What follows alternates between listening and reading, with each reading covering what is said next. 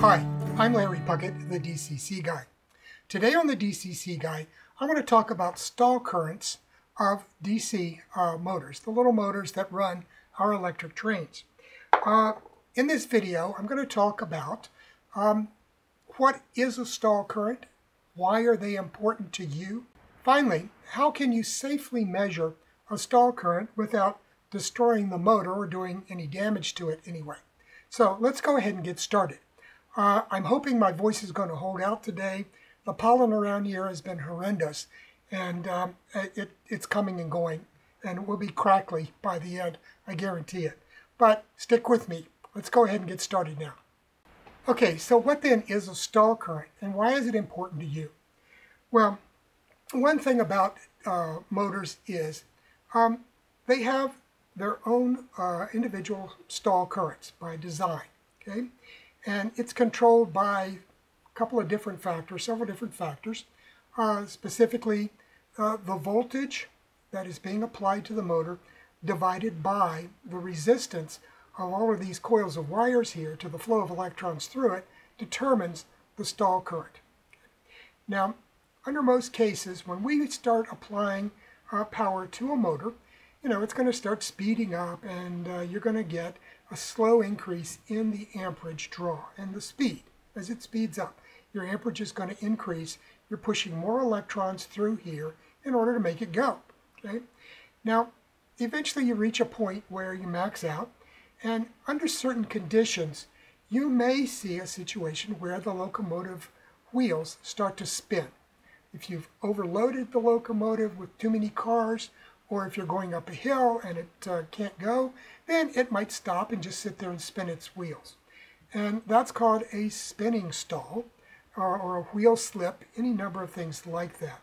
And at that point, you can get a very high amperage draw through this motor. And that one alone can be a decoder killer, because it can be quite high. It can be up near the theoretical stall current.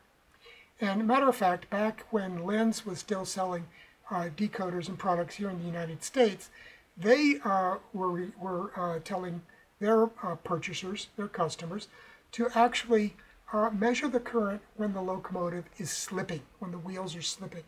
And they used that to rate their decoders. And you will find that decoders, like the one I showed you the other day, the DH-142, this is the little sheet that came with it. And it says right here that it is rated at 1.5 amps continuous, 2 amps peak. And that means, when it's fully slipping, you can take that 1.5 amp for quite a while. And, when the locomotive stalls and this locks up, then it can take 2 amps peak. And, most decoders made today are rated at 1 to 1.5 amps continuous, 2 amps peak. There are a few, like the Locosound Micro, that is still only rated at 3/4 of an amp, and so you got to watch that one when you're installing it. I think that the Economy decoders are rated at 1 to 2 amps, so you just have to look at the literature on each decoder before you, when you're making a decision as to what decoder to install in a locomotive. Okay, so let me go into a little bit more depth on stalls then. You can have that slipping, that current draw when it's fully slipping and pulling a large amperage. And then you can have one where it's called the locked rotor. And that's when, for some reason, the motor is totally locked up and is not turning at all. And in that condition, it can draw an even larger amperage. Okay? And what does that mean in terms of either the motor or the decoder? Some decoders can take, 1.5 amps continuous and 2 amps peak, or even more. So that's something that's important to know. You want something where your current demand, when it's locked, is going to be greater than what the motor is pulling. Okay. So how do you know then what the locked rotor stall current is, or the current when the wheels are freely slipping? Well, the easiest way, for some people anyway, is to go ahead and dig out your model railroader collection for the last 20 or 30 years and find a product review of the Locomotive that you're planning to install a decoder in. Because all of those product reviews, Model Railroader has been providing a table showing the amperage across a speed range all the way up to when the wheels are spinning. They also have been providing a full stall current so that you can get that directly from Model Railroader. Now, if you don't belong to a club that has a big collection or your local library doesn't have one, another option is Model Railroader has an online MR archive where you can, for a subscription price, you can have access to online the entire Model Railroader collection. So you can look up you can do a search and look up any locomotive that you might be anticipating putting a decoder in and find out what they measured as being the stall current. Another option is they sell collections of Model Railroader on disk that you can purchase and install on your computer and look up and view anytime you want. And those are great resources. However, even if you go to Model Railroader and see what the rated stall current of a decoder or of a motor is, that's no guarantee that that's what you're going to be purchasing. Why? Because manufacturers make mistakes. Okay? When Lifelike first produced the Proto 2000 PA locomotives, it's basically the same locomotive that Walthers is now selling. The first batch were great. They had that nice flat can motor in them that pulled about half an amp spinning and somewhere between half and 3/4 of an amp when stalled. Then the second batch came out. And I know this because I own 2 of those. And when that second batch came out, those suckers would pull over an amp right out of the box. And you're talking over an amp to an amp and a half when they were stalled. What had happened was someone in China at the factory, they had turned out a batch of motors that were wound incorrectly. And so the stall current was very high on those. So I ended up having to replace those motors with a couple of Mishima can motors, and they run great now, just as well as the ones that came with good motors. So, that's one reason you can't always go based on the product reviews that you see. And why is also that important? And another reason, if you call in to tech support with a bad decoder or having problems with a decoder, one of the first things they're likely to ask you is, did you measure the stall current before you installed that decoder? And if you say no, they're going to give you a hard time. How do I know that? It happened to me within the last year. Okay. Basically, though, there are ways, though, for you to measure the stall current. And so, I've given you an idea what one is, what a stall current is, and I've talked about why they're important to you. Now, how can you get a locked rotor stall current, though? Well, I told you, you can have the spinning stall current in normal operations. But let's say you've got a diesel locomotive and, a gear breaks or cracks or something like that, a tooth pops off, and everything jams up inside the truck. Well, that motor will suddenly come to a dead stop.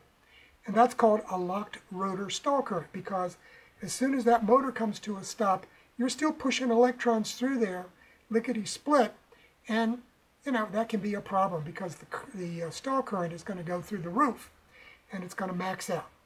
And at that point, several things can happen.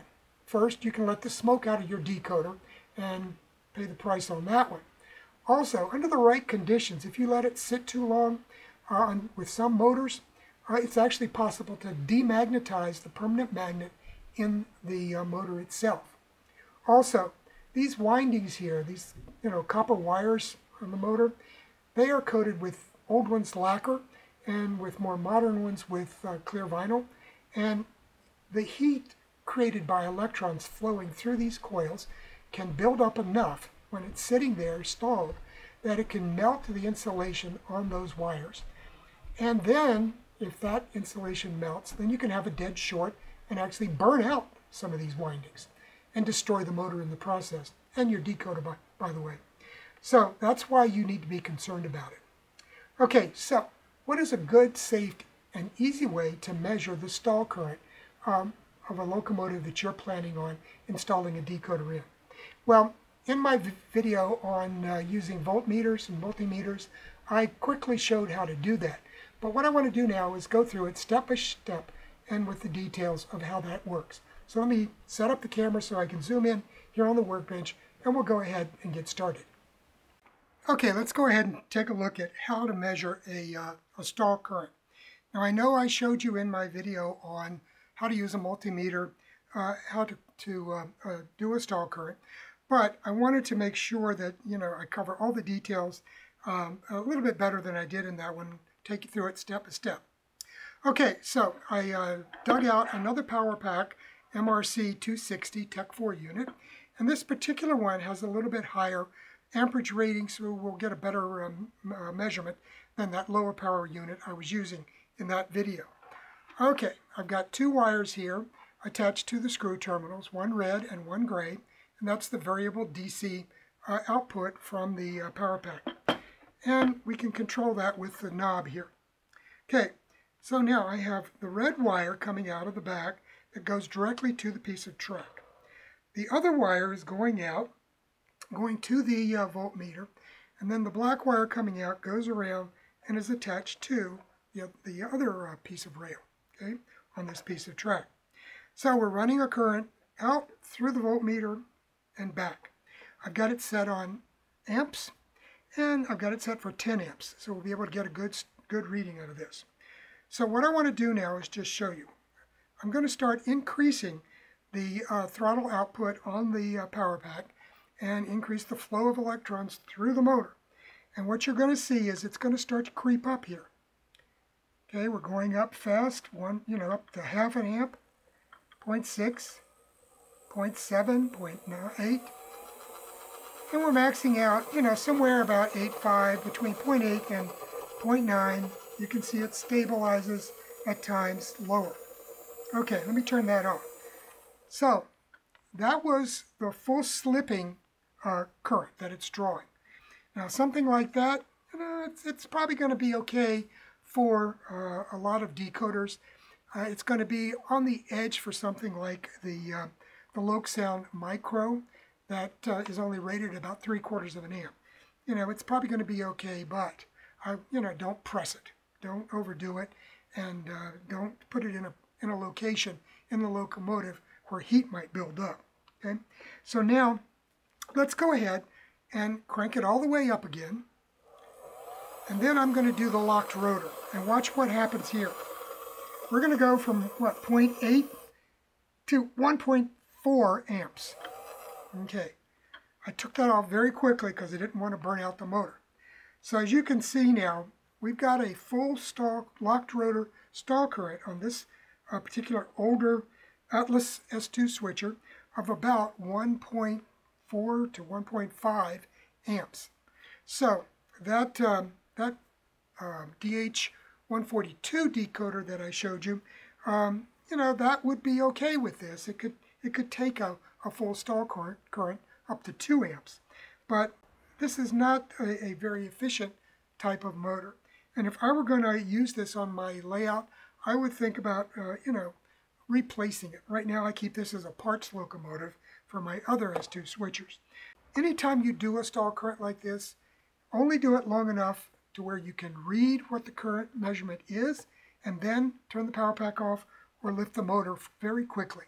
Don't let it sit there with a locked rotor situation very long, because like I said, you really run the risk of damaging the motor, either primarily through damaging the insulation on the windings. It's unlikely that you're going to be burning through any wires directly. It's more likely you're going to melt the insulation and create a short internally in there. So those are the things that you have to be aware of. It's a fairly straightforward procedure. And if you want to see a diagram of it, go ahead, download the Soundtrax steam or diesel decoder economy or tsunami installation guide. They have a diagram and full instructions telling you exactly how to do what I just showed you how to do. And they will ask you, if you call in, whether or not you've done a stall current measurement on that locomotive. So, be ready up front and do your homework. Make your stall current measurements up front. It's fairly straightforward and easy to do if you have a power pack or transformer rated high enough amperage to be able to sustain the draw that you're going to get under a full stall with one of these motors. And be aware that if you get something like O-scale or LGB or some of these old steam brass locomotives with the old Pitman open frame motors, those things can draw a lot of current, so be ready for it. Please, pay attention to stall currents and when you're getting ready to install a decoder. And, if you get something like this where a locked rotor condition occurs with a diesel or steam loco, get it off the track fast or kill the power to the track because you don't want to burn out your decoder or your motor. So, have a good week and we'll see you again on Friday.